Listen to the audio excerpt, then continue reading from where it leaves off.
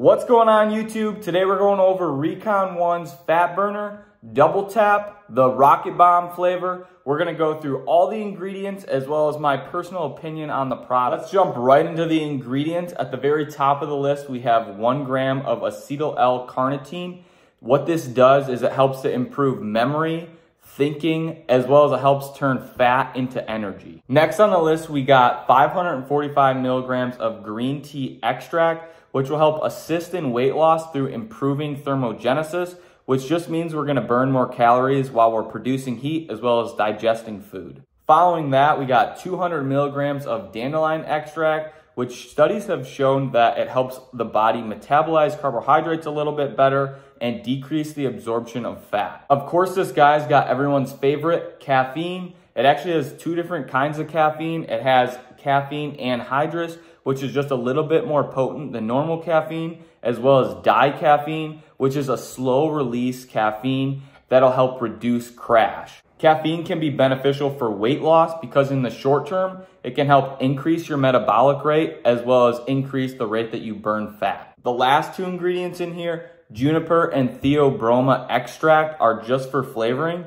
If you guys do find anything throughout your research that shows that they do have some other effects, please let me know in the comments down below. Overall, based on the ingredients that are in this product, you're gonna have 3 big benefits. 1, you're gonna be less hungry and it's gonna reduce your appetite. 2, you're gonna burn some more calories throughout your day. And 3, it's gonna improve mood as well as energy. If you're getting value out of today's video, let us know by hitting that like and subscribe button down below. Now let's jump into some flavoring. All right, so let's try this puppy.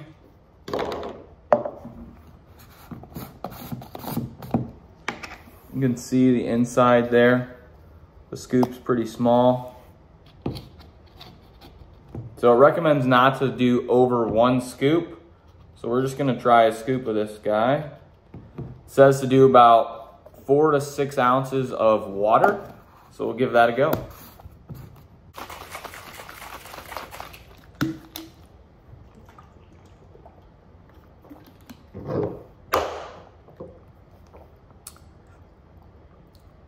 So based on a 0 to 10 scale, 10 being the highest, I would say that I would give it probably a 4 out of 10.